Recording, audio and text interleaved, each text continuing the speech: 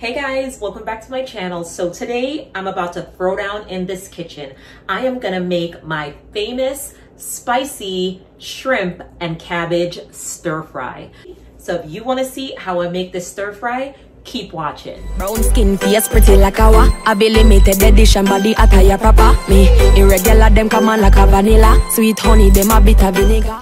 So the things you'll need for this recipe are a bag of raw shrimp.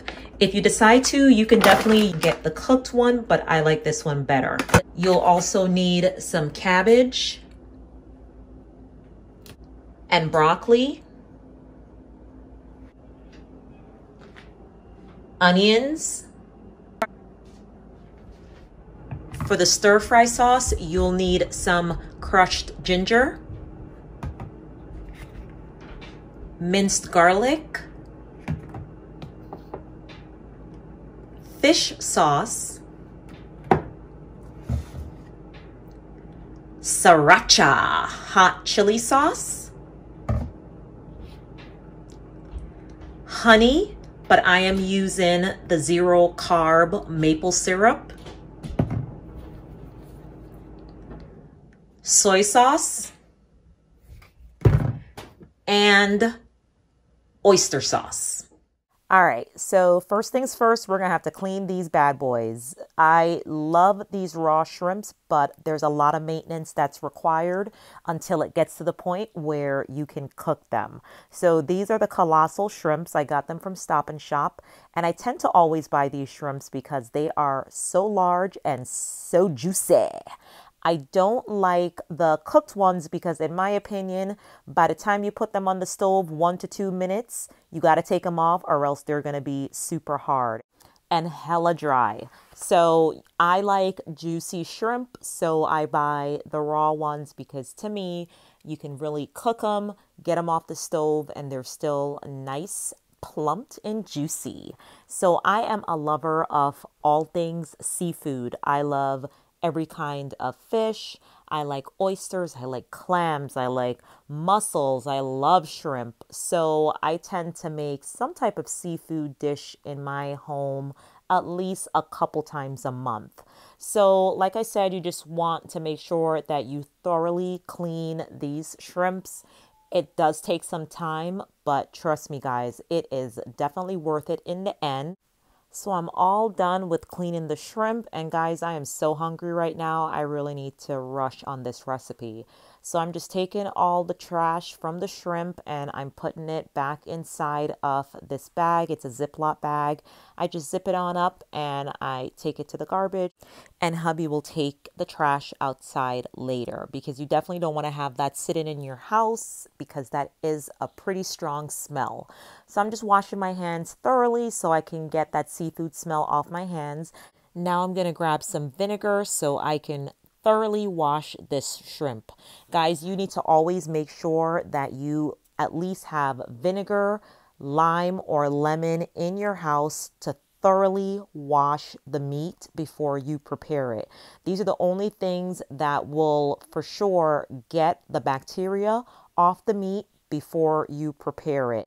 Now, being a Jamaican woman, there are a few things that I did learn from my mother, and if all else fails, if you do not have any vinegar or any lime or lemon to wash your meat, girl, just go ahead and grab some salt and put the salt in the water and let the meat soak in the salt. That is another way to get the bacteria off the meat. So after I wash the meat with the vinegar, I'm just going to rinse it a couple times just to make sure that there's no vinegar still left on the shrimp. Then I'm just going to drain all the water from the shrimp. Just make sure you get it as dry as possible before you add the seasoning. Now I'm going to cut these shrimps in half so the food will stretch a little bit more. Like I said, these are the colossal shrimps. So when you cut them in half, you're still getting really big pieces of shrimp within your stir fry. Now, if you wanted to keep them whole, you can. However, I do like to make sure that I'm picking up shrimp with every bit of stir fry that I'm about to put inside my mouth. So I want to make sure that there's enough shrimp to go around. The worst thing is to make a meal and all the goodness of the meat is out of the food and the only thing that's left are the veggies. Let's add some flavor to this shrimp. The first thing I'm going to add is some Goya adobo.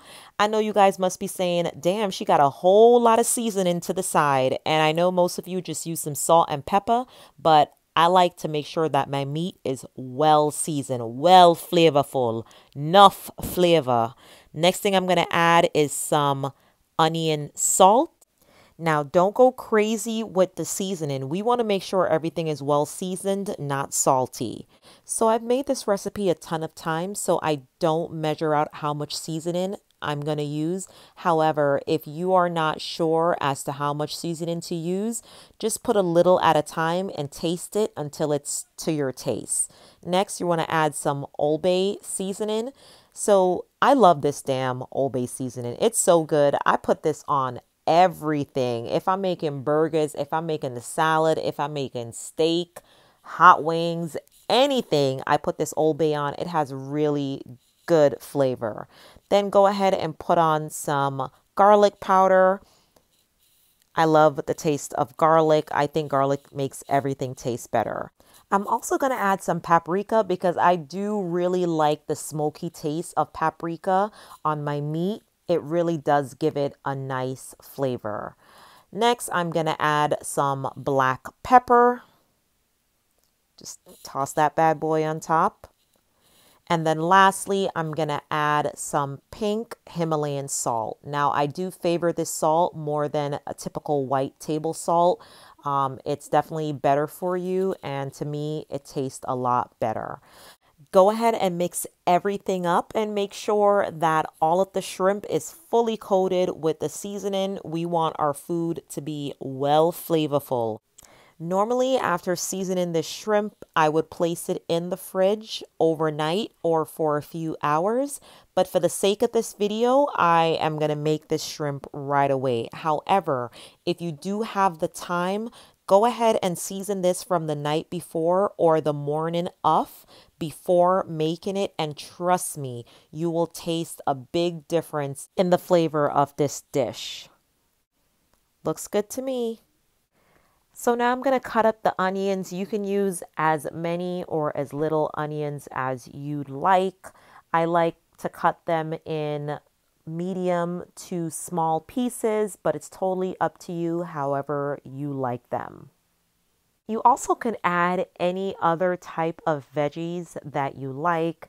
You can add in some sweet peppers, the green ones. You can add in some red peppers, some yellow peppers, anything that you'd like.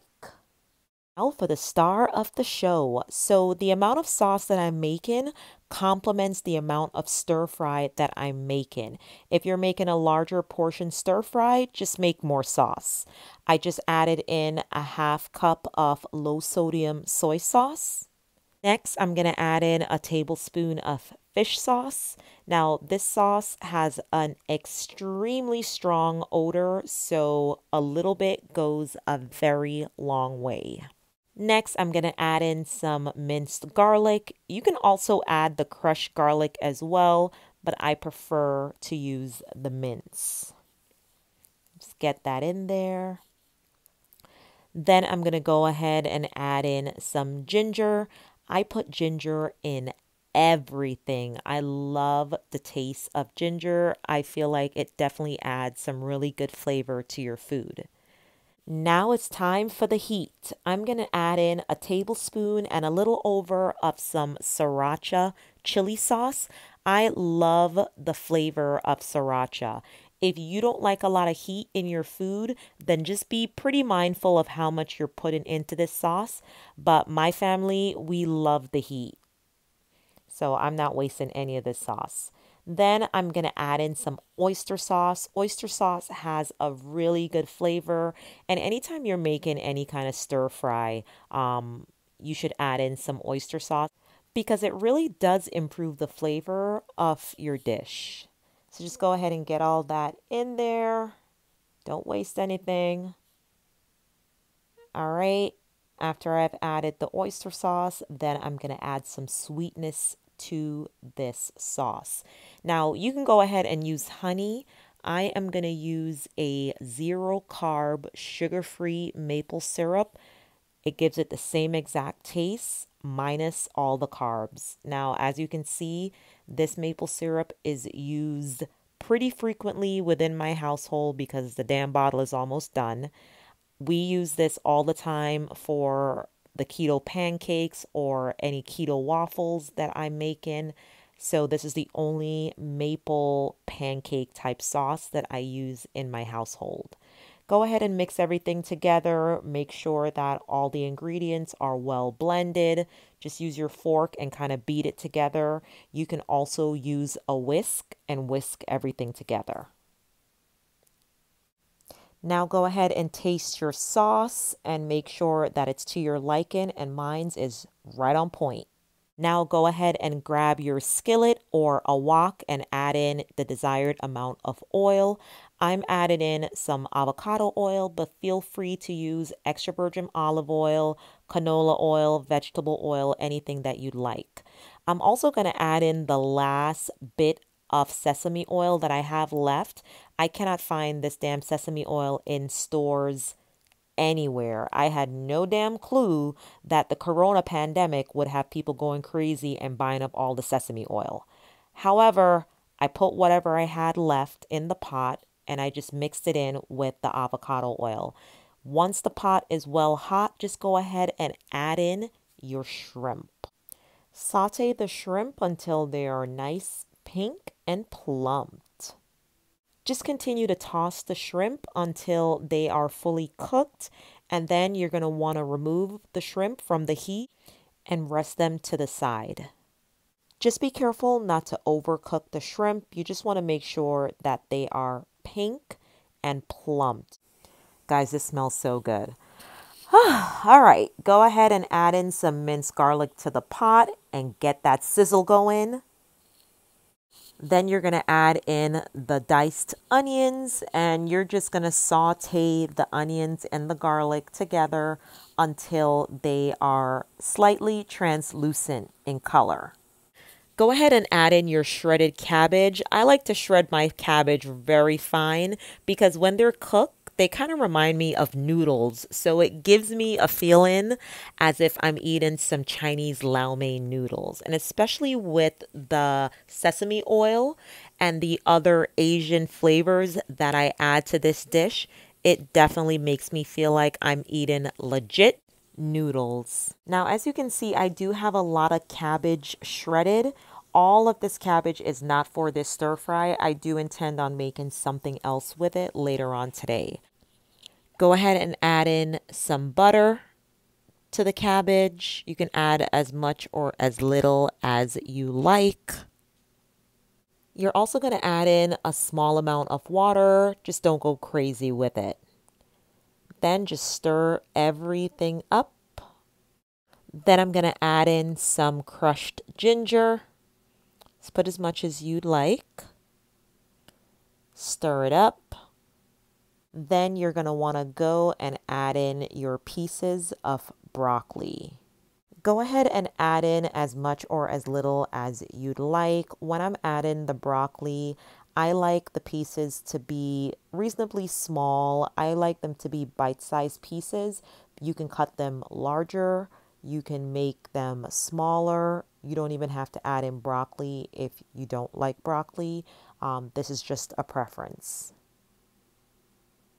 You're going to want to add in some salt. Of course, I'm going to add in some pink Himalayan salt.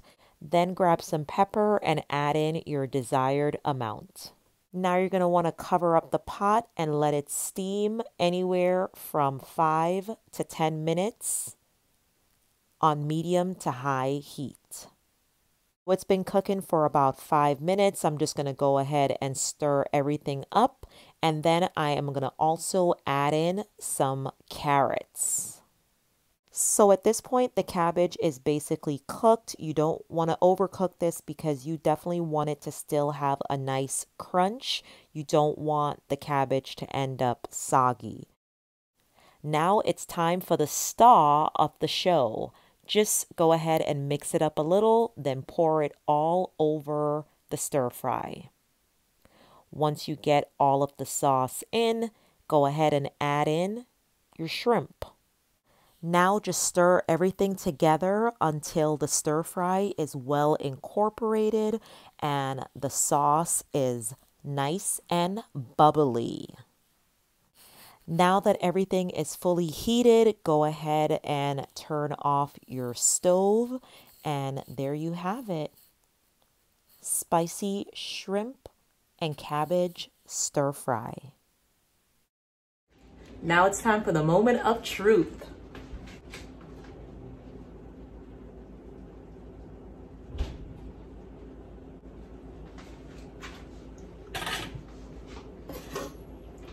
Let's see. I'm gonna get a little bit of everything. So I have some shrimp, I have broccoli, and I have some cabbage. See this, guys?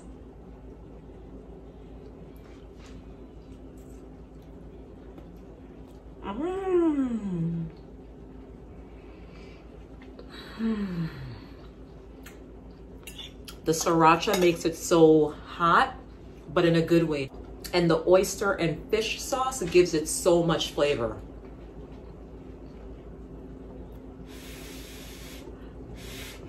I know this looks like a lot on the fork, but it really isn't. Guys.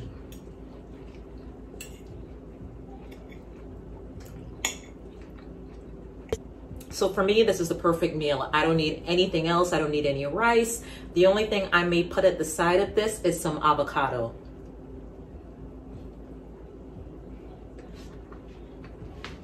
So good. All right, guys, thanks again for watching so I can share my recipe with you. If you have your own shrimp recipe that you'd like to share, I'd love to see it. Just go ahead and leave that recipe down below in the comment box.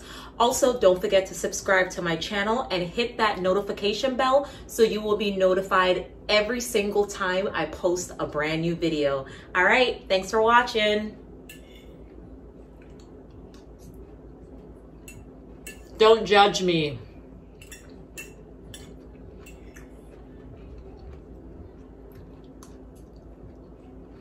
I guess I should end the video now, right?